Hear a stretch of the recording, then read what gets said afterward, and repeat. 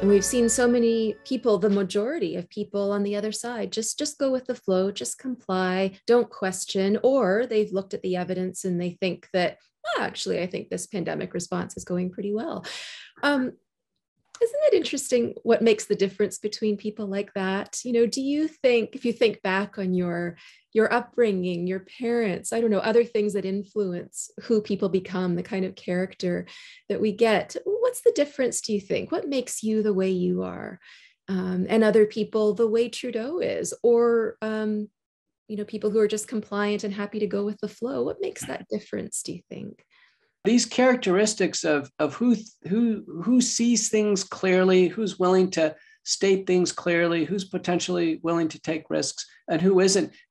These actually divide families. That many times families are not united along these lines. One analogy to think of is, let's say you had a foreign invader coming down the street, and they are invading your neighborhood. We're talking with army tanks and soldiers.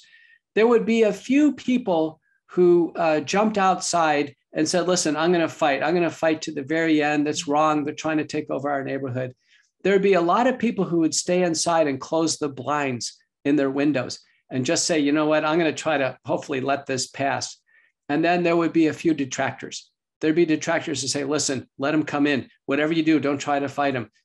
Just go along with this.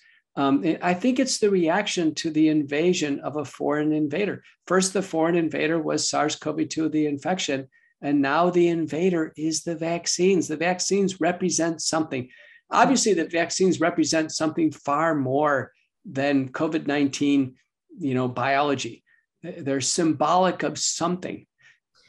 And all the world seems to be rotating about the vaccine. Listen, in Canada, it may be AstraZeneca, Pfizer, and Moderna, but in Indonesia, it's Sinovac.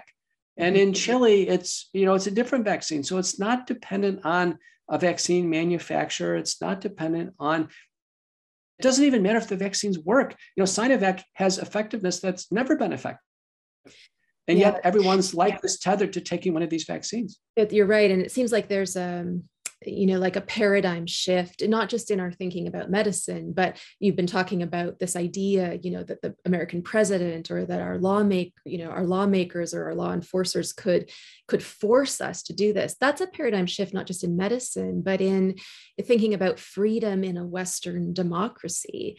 And I think many people I certainly feel like if we lose this battle, we have lost everything that we fought for, at least for a few hundred years in America and a couple hundred years in Canada. And, and if we think about other democracies or other Commonwealth countries, and so it feels like everything is on the line. And if we're wrong about this, what else are we wrong about? I've heard that from so many people that, why is it that people want to hold on to the narrative?